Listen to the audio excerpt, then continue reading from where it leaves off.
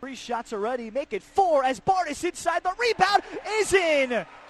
And again, the Tigers a quick 2-0 lead here in the opening period. Somebody got a rebound inside. It looks like it's going to be Eric Meland, the freshman out of Grand Forks, North Dakota.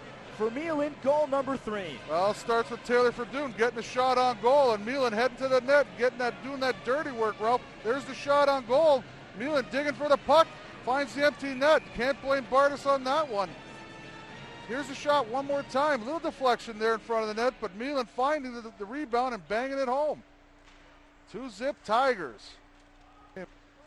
Only being down 2-0. It could be 3-4, maybe 5 by now. Arhontas, oh, nice lead for Magnowski. Sdao lets it go. He'll score. Mike Sdao set up from Magnowski, and the Tigers on a power play rush have taken a 3-0 lead. What a blast there to the short side. There's nothing Garrett Bartlett could do about that, Ralph. That's a definitely danger zone when it comes to scoring. He just let that one go from about probably 30 feet, 35 feet out in front of the net. Here it is on the replay. Nice pass, short side, big screen. I don't think Bartlett ever saw it. Take a look at it again here. Nice little pass from Magnowski. Bang. Short side. Didn't see it at all. Crunched by Sdao. Well, Sdao, he had them all lined up. Got about half of them. That's 2 big bodies hitting the boards. Sabky shorthanded, in tight, it's deflected in!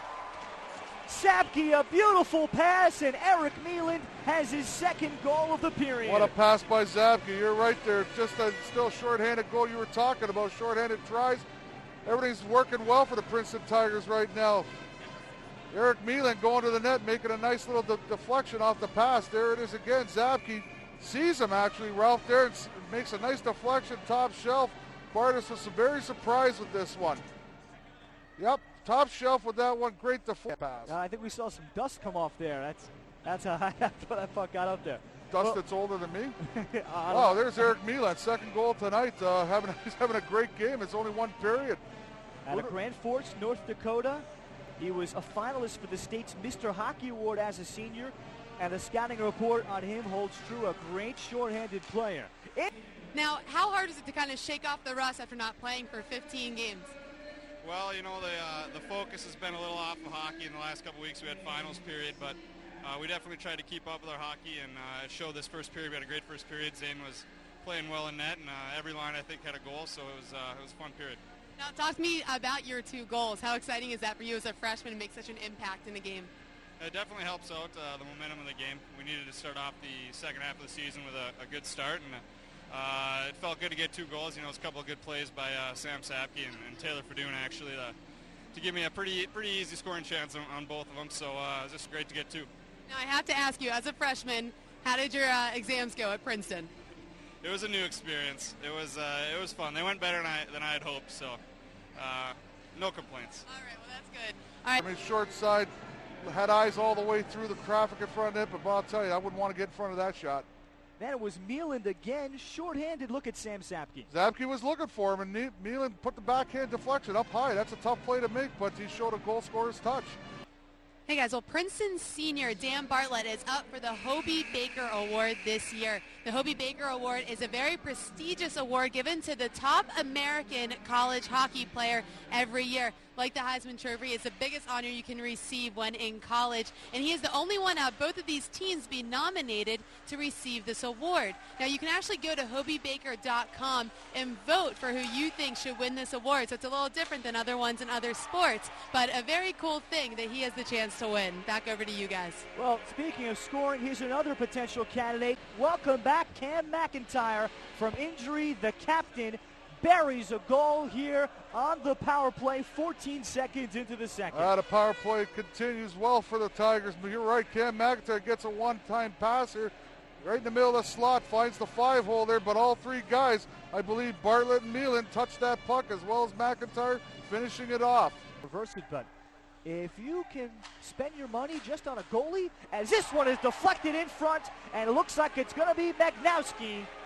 Perhaps off the stick of UConn's Matt Miller. In any event, it's a 6-1 Princeton lead. I think Sdao blasted for the point, but I think Miller, the defenseman for UConn, might have deflected. We're going to have to look at the replay on this one, Ralph.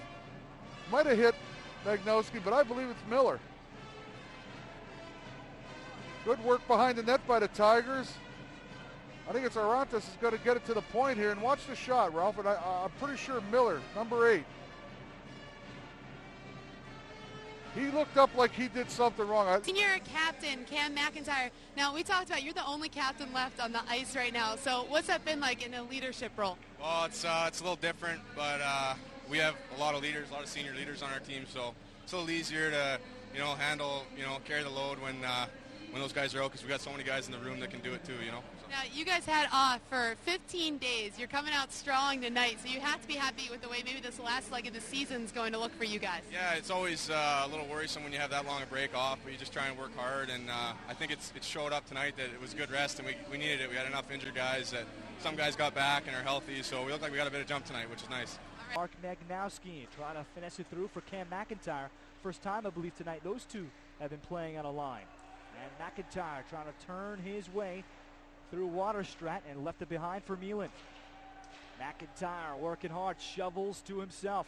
Godlewski, the defenseman, pinches. Then the shot, then the turnaround goes for Cam MacIntyre. Oh. What a shot through traffic, putting it through a defenseman and through Bartlett. Oh boy, 7-1. all that work by MacIntyre behind the net, back and forth, and coming all the way to the top of the circle there. And what a shot, Ralph. Just a quick wrist shot here. Not much time taken, through the legs, found the right side. Poor Bartlett, he couldn't see it because there was a Tiger screen him in front. But what a great shot here by Cam MacIntyre. What a way to come back, like I said a little earlier. That's 2 goals for MacIntyre. You can see how they miss his physical presence and his strength.